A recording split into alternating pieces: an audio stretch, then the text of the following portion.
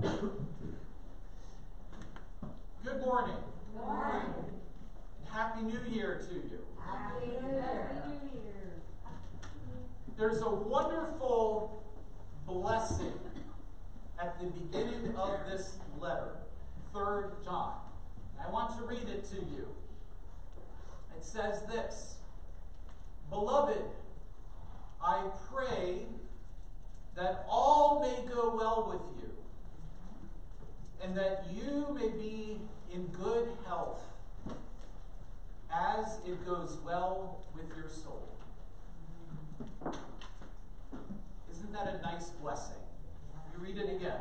Beloved, I pray that all may go with you, and that you may be in good health, as it goes well with your soul.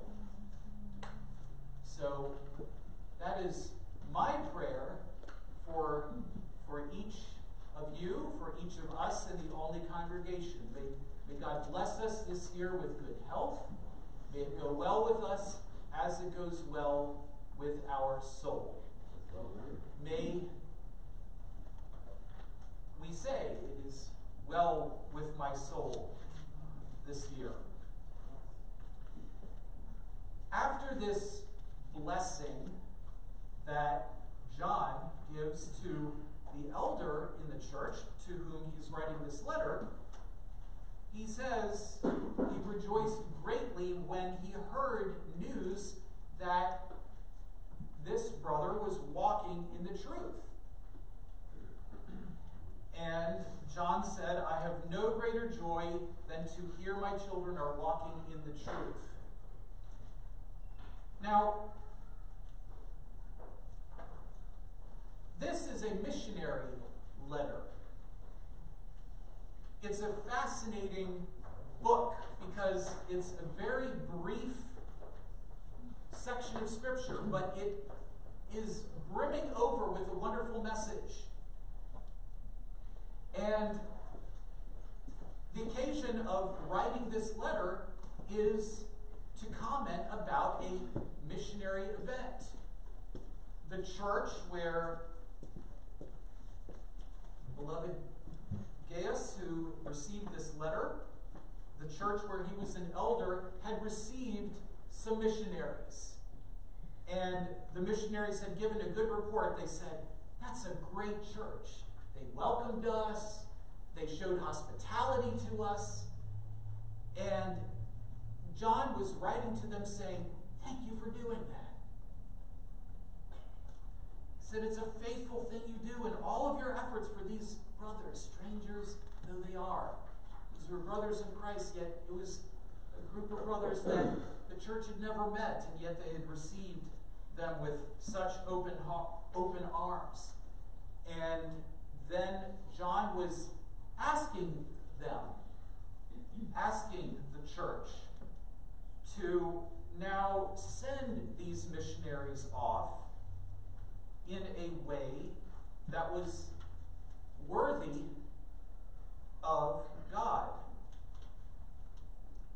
You will do well to send them on their journey in a manner worthy of God, John says. And he elaborates. He says, for they have gone out for the sake of the name, accepting nothing from the Gentiles. So here they were doing the work of missions, perhaps even supporting themselves in some way.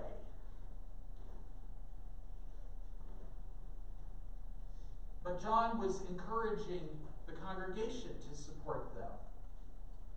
John said, we ought to support people like these, that we may be fellow workers for the truth. Now, it may be that some of us will never have the opportunity to go to the mission field, to take a trip near or far. It may be that God has called us to stay right where we are and to do what we're doing now and not to take any special missionary journeys. But then God may be calling those who do not go themselves to send those who are called to go.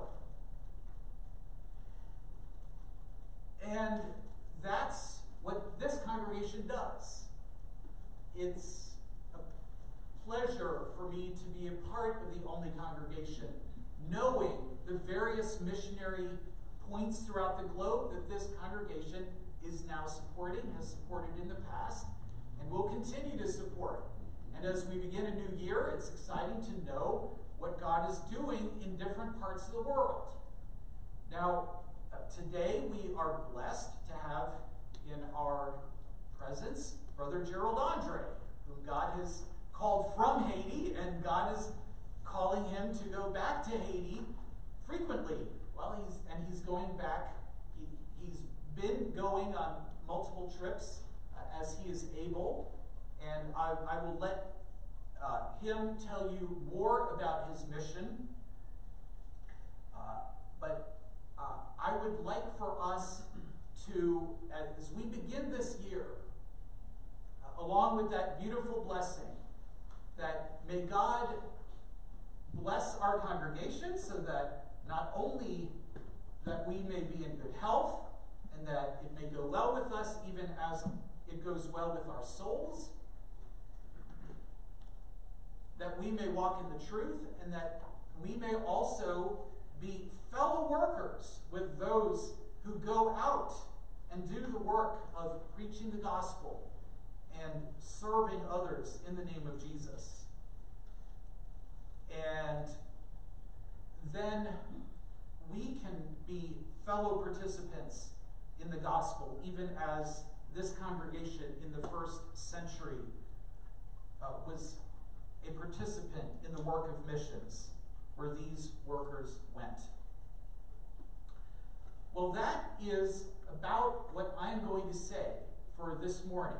And I want to ask Brother Andre if he'll come up. I'm just going to hand this microphone off to you, and then I will set up the projector so you can show us what you are doing.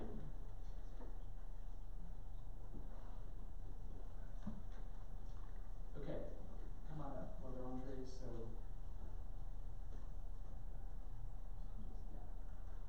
okay, I'm just going to move this over here, or how do we move it over here? There we go. It's great.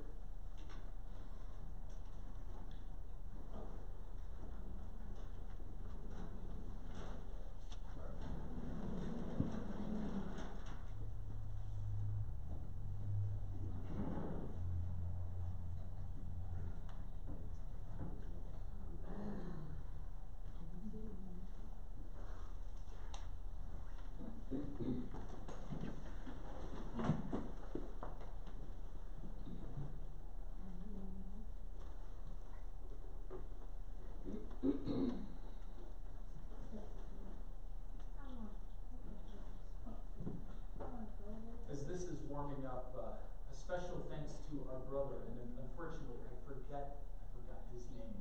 Oh, Jason. Okay, thank you. Jason provided us a projector to help our healing. Yes, anyway. Thank you.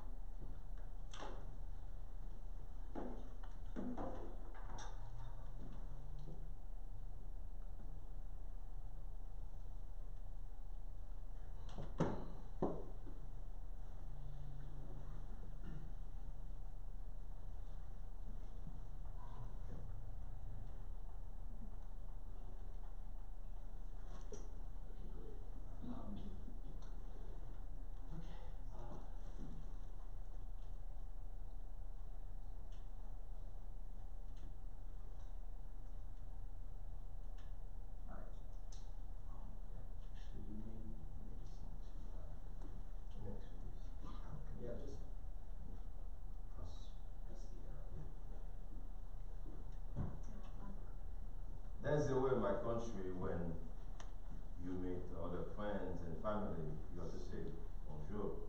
Today I want to say good morning to you and happy new year.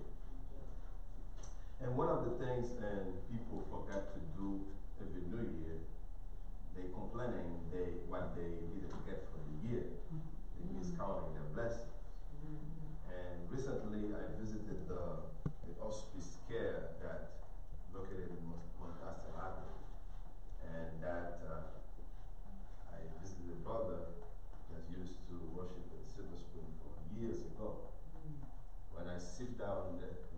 side of his bed. I never see something like that in my life.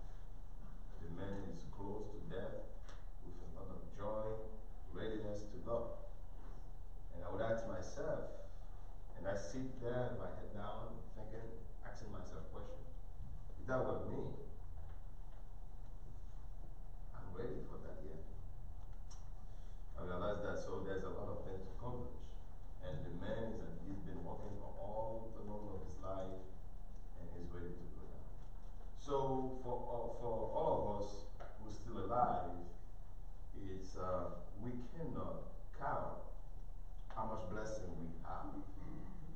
That's why we gather here to say thanks to God. But at the same time, the Bible said we need to say thanks to whom help us achieve what we achieve in our life. That's why I'm here today to say thank you to you and Happy New Year. And all of us who's been here, so, we may have some goals, different goals we don't accomplish yet, but the fact that we're still alive, we have a huge blessing. There's a lot of people who wanted to be here, but they cannot. They have a large support. Some of them are already gone. But you and I are still here. It's a blessing. There is no cost for that. And today I'm coming before you to say thank you and share with you some good experience. And my wife probably remember that place. And my wife, she's from the city in Cape Haitian, and when she know that I'm a minister, and one time I invited her to go to church, she never wanted to visit my church where I am from. So one day, she wanted to give me a surprise while I was preaching, and then she just showed up with her mom and everything. And I was really in shock that day. I was booking myself.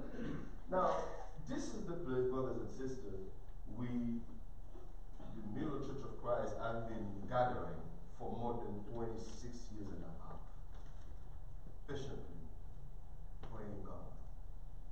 And the place they worship, that doesn't change their faith for 26, oh no, this May 16 gonna be 27 years, because we're not gonna be able to finish the building.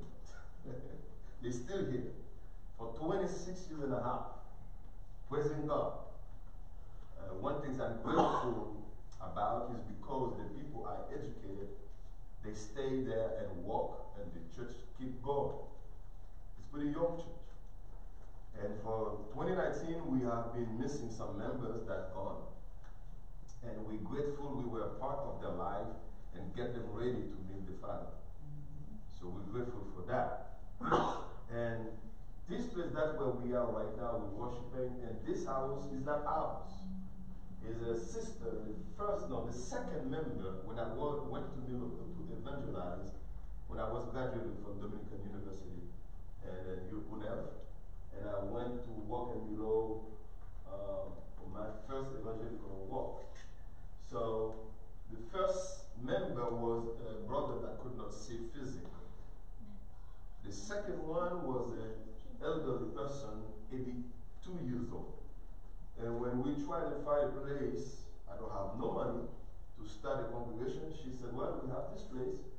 If you don't mind, just come here and worship here. That's why we started here. And then she passed away. And then her family respect that. They keep us in that place still for 26 years and a half. Right here. Let me show you. So it's a humble house, but we thank God for that. This is how they look like inside. And we want to thank you for the chair. If you look at this white place right here, we used to put some block and wood and to sit down, and then only give the, I don't know how you can miss those chairs right here. I cannot see them really well. Recently, Olney Church of Christ gave us some chairs, and we thank you for that. And this is the place that the place is look like right now.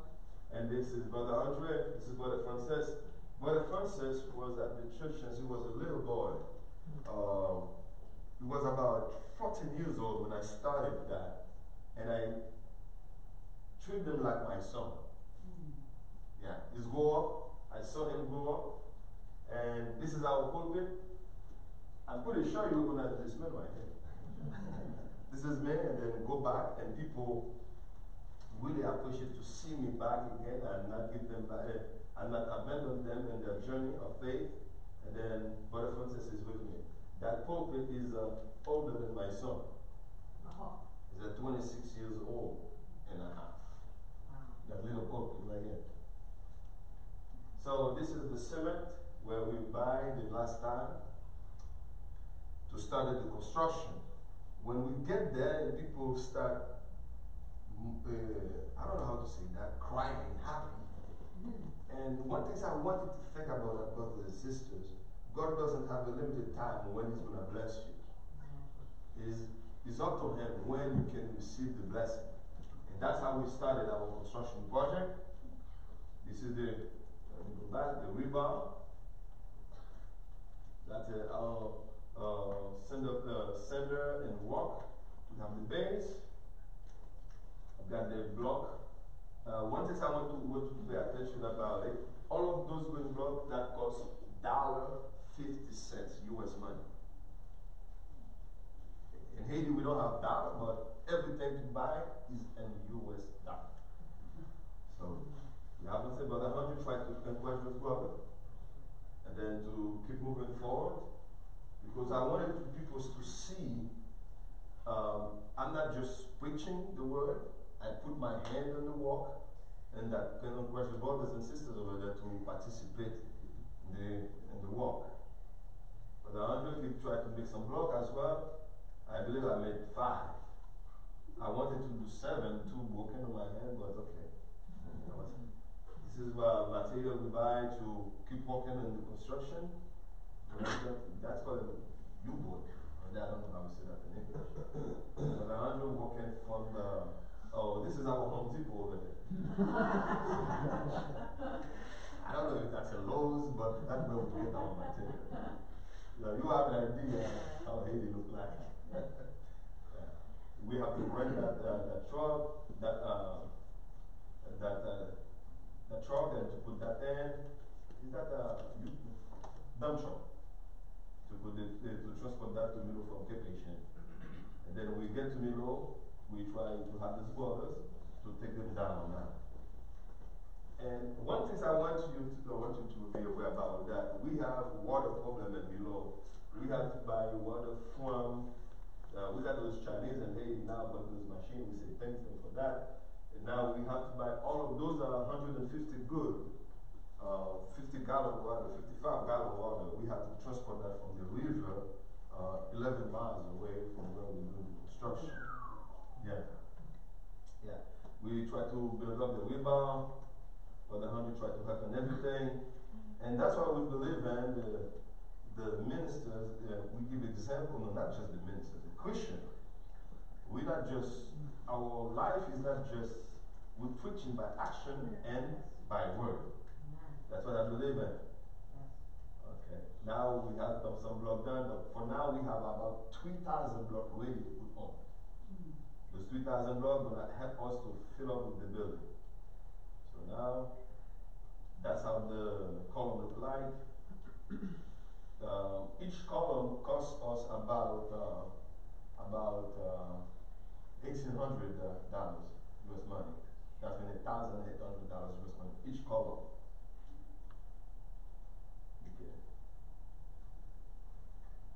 Now that's how the base, if you look at here, under the ground, bases, and after the earthquake, we have a lot of churches building that been destroyed after the earthquake and Matthew.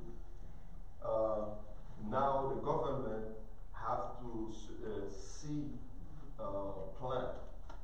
So if you look at here, under the ground, we have 4 feet of concrete and rebar and a metallic tower. So that's called anti-seismic preparation. I don't know how that can protect, but that's what they said. So if you look at right here, we got the size of 1 feet under the ground for 4 feet, just to protect, because the government in Haiti now make the decision, if you have a building more than 50 people, that will gather that is declared as a public domain. So now that's what I had the first base. We cannot use it as a church. Now we're forced to do that like that. So in Haiti right now, you cannot build churches without having an engineer.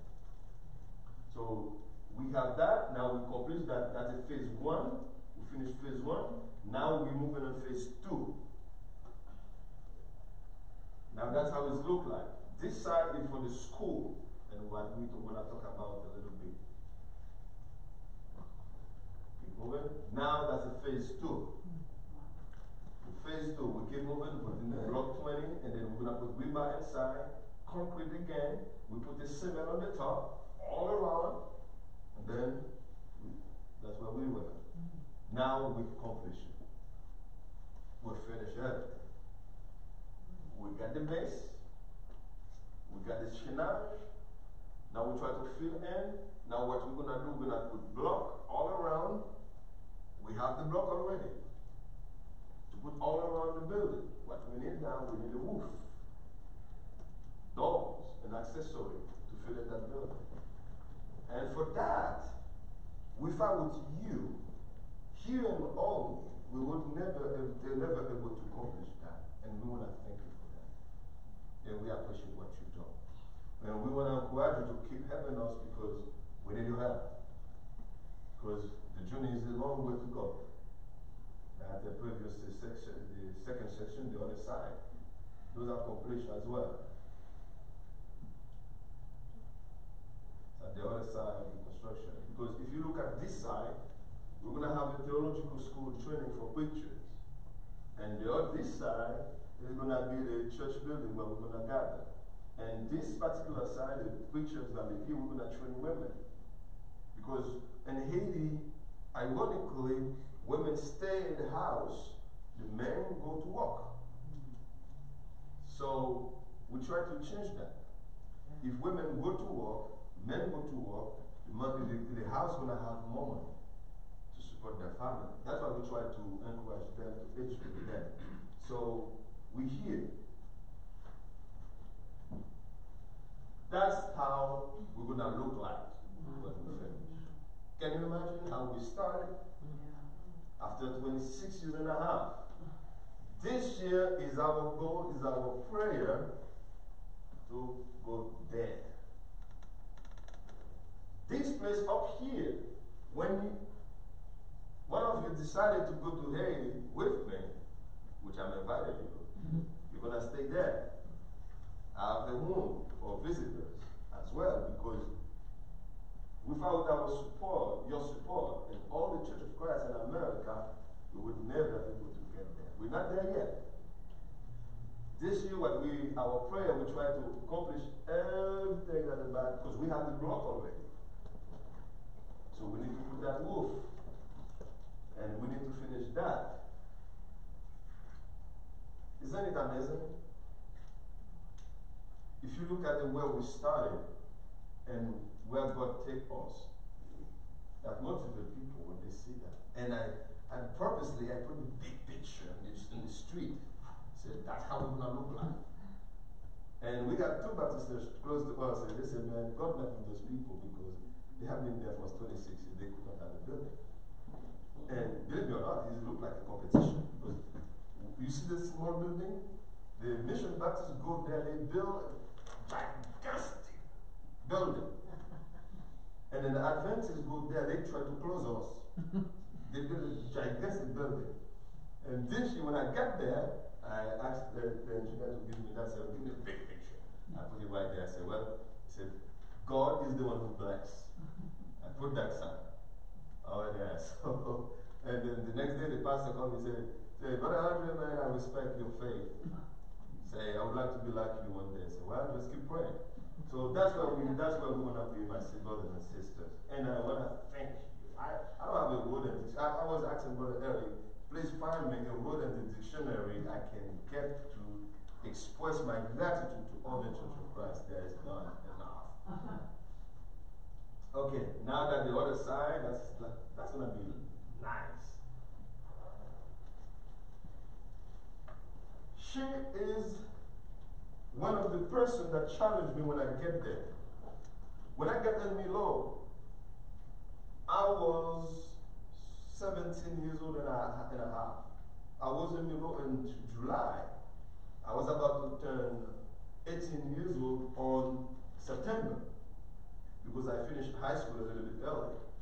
When I went to seminar in the Dominican Republic, and I applied, and the minister take me there and to work, and after that I go back.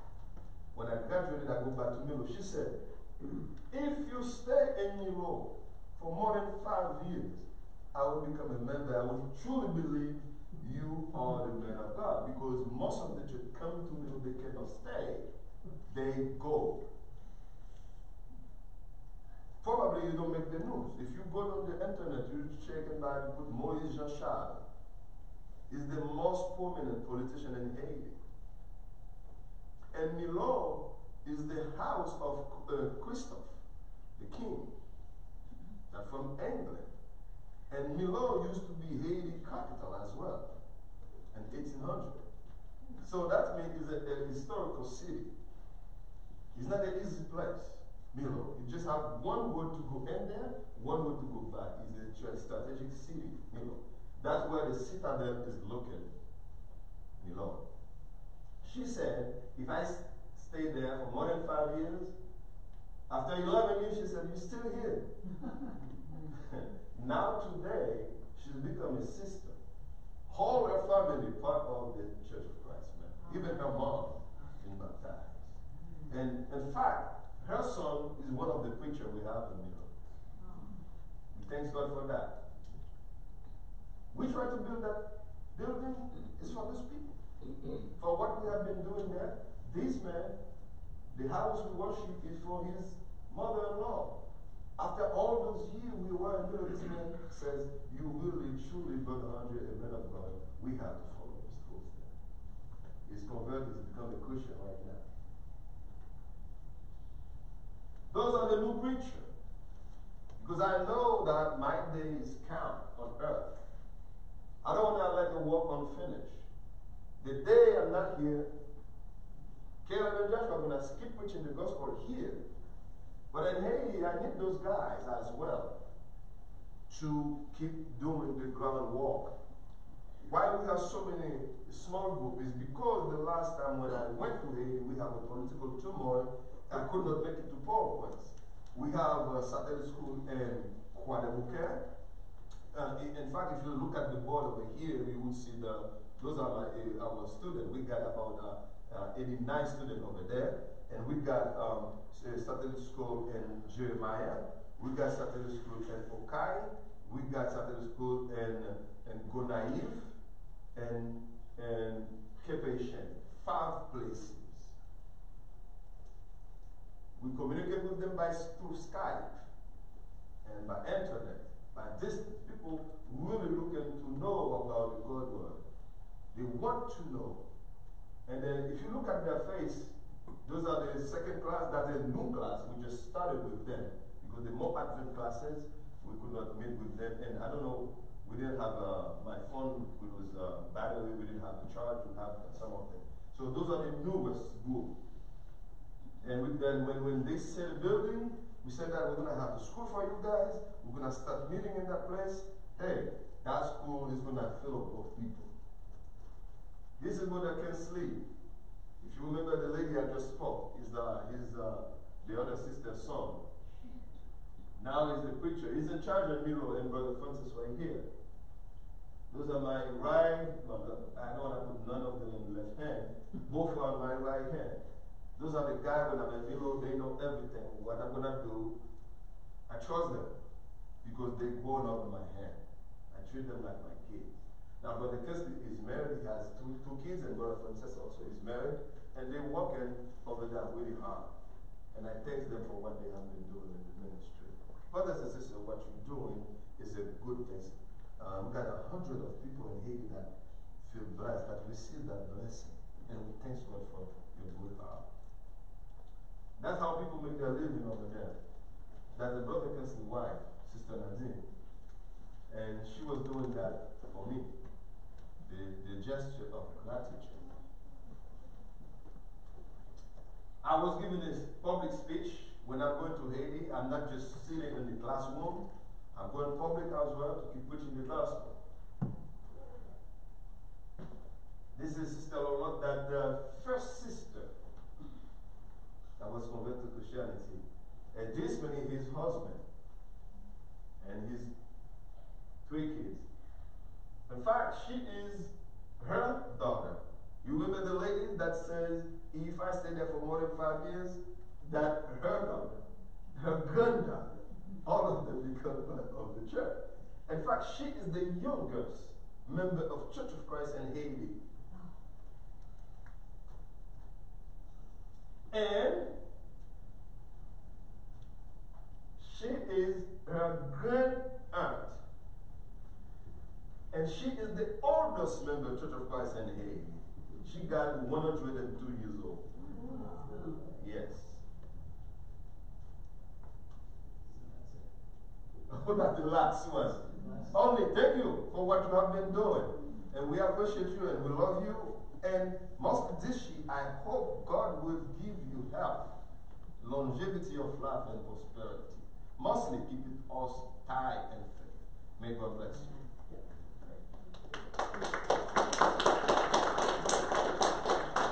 Let's have a prayer. Father, thank you for Brother Andre, and thank you for our brothers and sisters in Milo. We thank you for this privilege of meeting them. Though they're a long distance away, we feel as if they are close to our hearts. Thank you for introducing us to family members that we didn't even know we had. We pray, Father, that you will help them to be of good health and help them to prosper as their souls prosper, and help us to discern how you would like us to help them. And not just them, but people throughout the world that you have called to our attention. Hear our prayer. In Jesus' name, amen. So, we will now just open the invitation. If there are any special prayers that have not been expressed, or if the Spirit has spoken to you through His Word or through what has been said today, and you feel you need to make a response in any way, please do so as we now stand and sing the song of invitation. Bring Christ your broken life, so